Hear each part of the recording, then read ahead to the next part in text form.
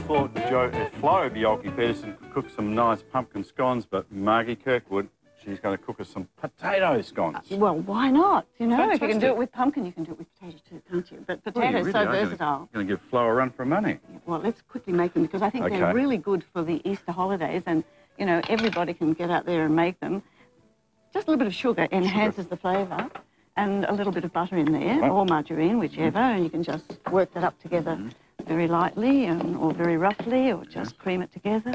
It's very hard because it's chasing around in a big bowl with very little, isn't it? Are you getting anywhere there with that? And an egg, just One lightly egg. beaten. One egg, so you can keep mixing for me there. This is a great recipe for kids. I used to love making scones when I was a kid. And then it's good to eat it afterwards. Good to eat, of course. That's the bonus. So it's really a quick mix. Quick mix. Here we have half a cup of mashed potatoes, so save it from the night before. Any particular potato, Margaret? Yeah, now, when you go out shopping for your potatoes, there's potatoes and potatoes, isn't there? And some are better for some things than others. Yeah. So, what sort of potatoes? Well, on our bench over there, we do have some white potatoes and some red potatoes. White but potatoes, red there's potatoes. many different kinds of red potatoes. potatoes, and the red ones are called Desiree. And they are specially chosen because they don't mash up well, they're not good for my scones. A lot of people get those mixed up with Pontiacs, don't they? They do, but the Pontiac, when you cut, is pure white. Pure white. This one is yellow inside and buttery. I did not use that in the scones. Right. Now, this other one, when you cut it, it is a white one. It's a very good mashing potato, and it's a colaban, and all of these are out in the stores waiting to be purchased for their various uses. So you now, mix the that egg, up. the butter, and the sugar, bit of milk. potato, and a lot of milk going in there, Milk. and flour, and it's self-raising flour. Self-raising flour. Got to watch out or it might spray out. Yes. Mix And it around. This is the best part of making put a scones, little isn't bit it? of cheese little bit in of there. cheese, yeah. A little bit of parmesan. Parmesan. And work it around. Work it around. Oh, it's really good. And I'm going to flour on my kitchen bench. I've greased my tray. Got my oven set. My oven set is 210. There you are, Margaret. Thank you. Ready? That is absolutely brilliant. I can tell you've done that before. And we'll put this out on Something nice about working with dough, isn't it? It's a nice feeling, isn't it? It's a nice feeling. I'm glad you didn't put your hand in it. No. So while I'm just... Well, I was out in the garden earlier with a bit of dynamic lift. Oh, stop it, you terrible It sort of add a little bit of flavour. Go away. Okay, so I'm going to knead this all up together and then roll it out with a rolling pin and cut it into circles. Good. And while I'm doing that, I have a lovely chowder in my saucepan.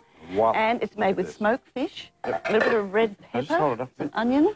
Give it a You stir and really lift up. should be here in the studio. The aroma this afternoon coming from this, what do you call it, chowder? Chowder. Chowder has potato in it, and the potato I have chosen is the Desiree because it doesn't break up into little pieces and go mushy.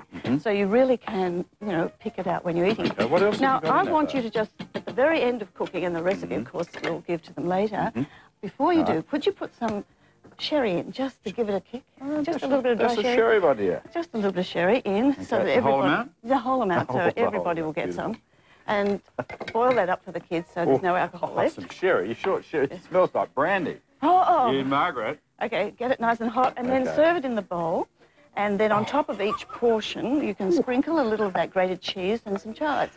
So can you serve a little soup for me?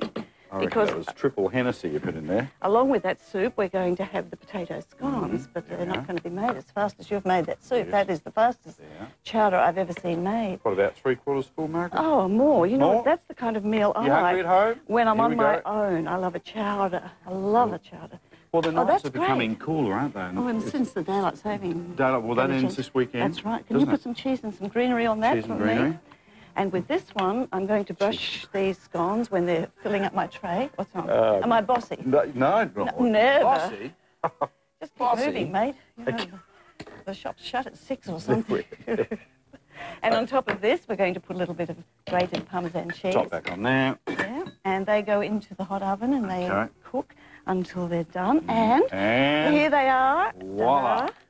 Look. And what you do with your hot scones when you take them out of the oven is you take them off the tray. Yes, I have my asbestos gloves on. Oh, yes, and me with my asbestos fingers.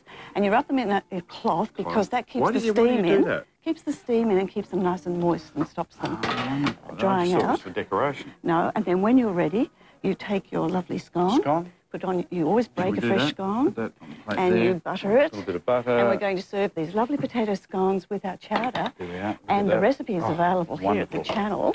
But also, there's lots of cooking demonstrations going on around Adelaide. Let's have a look at where you will be. Friday the 27th of March, 10 a.m. to 2 p.m, Bilo Marion and Bilo Parabanks. You're going to be busy.